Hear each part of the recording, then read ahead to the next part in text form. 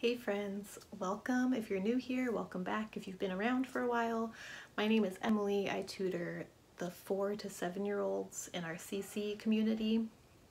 So today I'm going to share with you what we did for Tin Whistle for week 9. The first thing we did was we reviewed how to follow the conductor. I asked them, who's the conductor? I'm the conductor. You have to leave your tin whistles on their beds. This is the tin whistle's bed. It's a washcloth.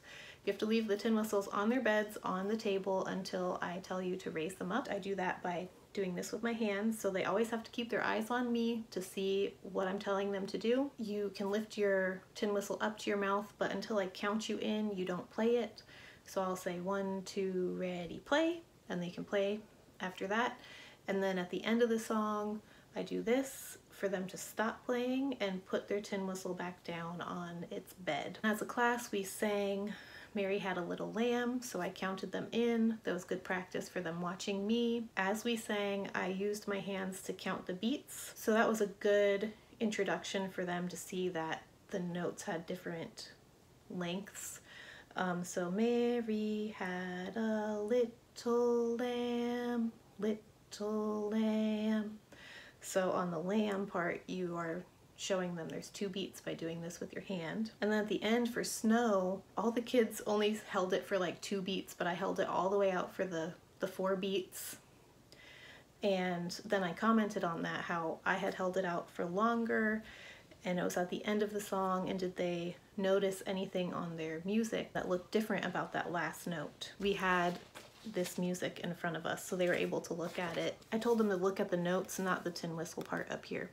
So you can see that's a whole note. While we had this out, I just asked them to look at all of the different notes on here and to see if they noticed any similarities or differences between what the notes looked like, and they noticed some of them were black, some of them were empty, some had lines on them, others didn't. So they really noticed a lot about the notes. So we were attending to the notes when we were doing that. Then I explained how musical notes are like learning the alphabet.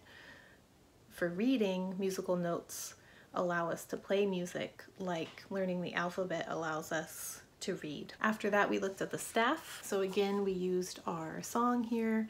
We looked at the staff. I showed the kids what the staff was. It's these lines with spaces in between it. And I asked them to count the lines, raise their hand when they had counted it. So they said there was 5 lines.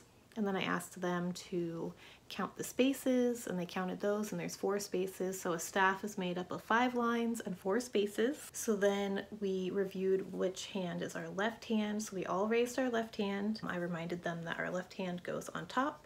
So we all practiced putting our left hand on top. I reminded the children of the proper position when holding a tin whistle, that you want your finger pads to be on there and not your fingertips, and that you want to hold it at an angle like this, not up like this, not down like this, and you want to sit up straight. So then we practiced playing our different note values. Before we practiced playing, I went over what each of the note values were. For a whole note, you'd hold for 4 beats.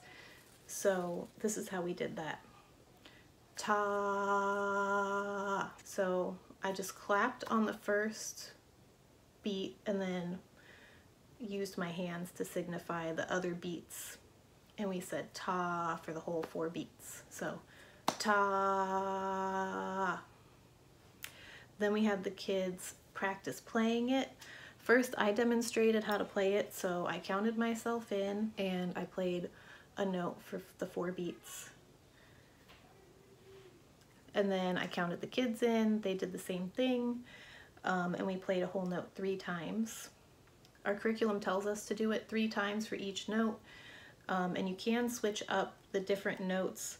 I only had them do B, I believe, just the first finger for a half note.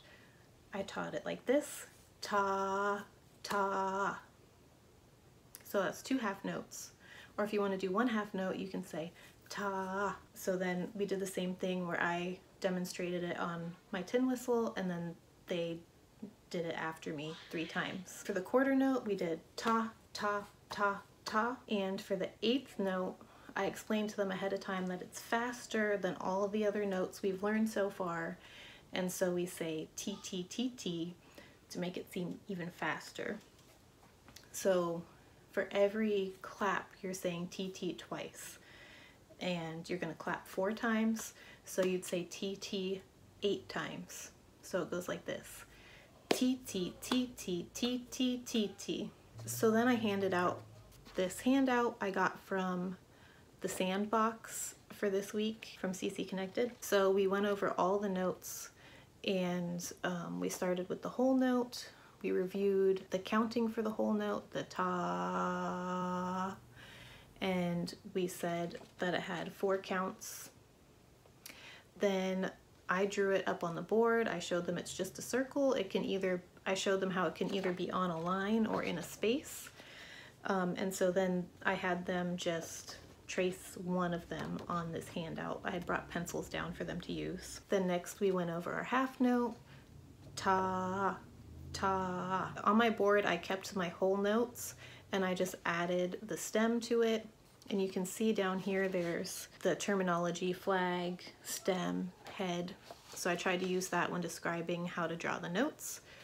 So we just added a stem to our whole note to make it into a half note. And then we did our quarter notes. So for the quarter note, we just colored in the head here. And then our 8th notes have the flag on them.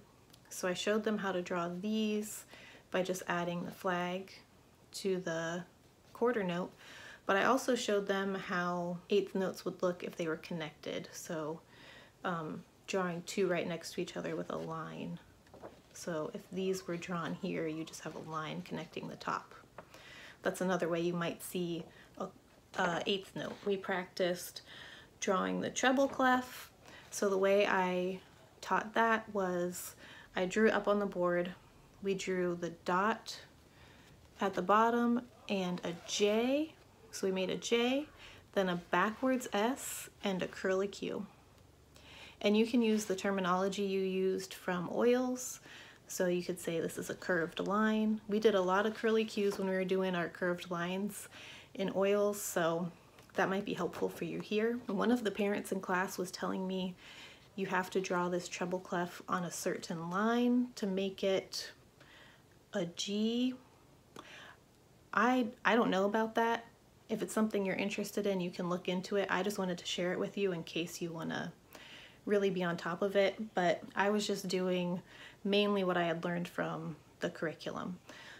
So I just used this handout. I also brought these for the kids to practice their treble clefs, but we ran out of time, so I sent them home with them. I have a printable for this. It was on the old CC Connected. I will try and upload it on the new one and put a link to that in the description. And then to finish off the class, this was really fun. We did it last year and I think it's a great visual and like manipulative for the kids to understand the values of the notes a little bit better. So this came from a handout from a website I found, so I will link that in the description as well so you can get a copy of it. It came with more notes than these, but I only gave these notes to the kids because these were the ones we were studying. So last year what I did was I had cut everyone into different pieces, so the kids actually individually had to put like 8 eighth notes under here, but I was just running a little short on time this week, so I did it like this, and it was more manageable for me, honestly, to hand it out like this. So I told the parents if they wanted to play with it at home, they could cut them up themselves.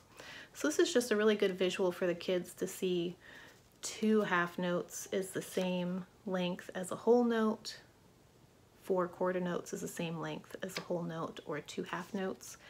And then I asked them to count these because there's 8 eighth notes, so that can help them remember. That's why it's called an eighth note, because there's 8 of them in a whole note. So this is so helpful. I really like using this, so I just wanted to share it with you guys. I did make a few short videos about tin whistle that I will link in the description here, so you can go check those out too. I have one on classroom management, which I kind of went over a little bit in this video, and I have another one on the tin whistle song we use to learn the different parts of the tin whistle. So yeah, we're learning music theory, and it's really fun to see the kids like make the connections. So I hope you enjoy tin whistle this week, and I'll see you next week. Bye.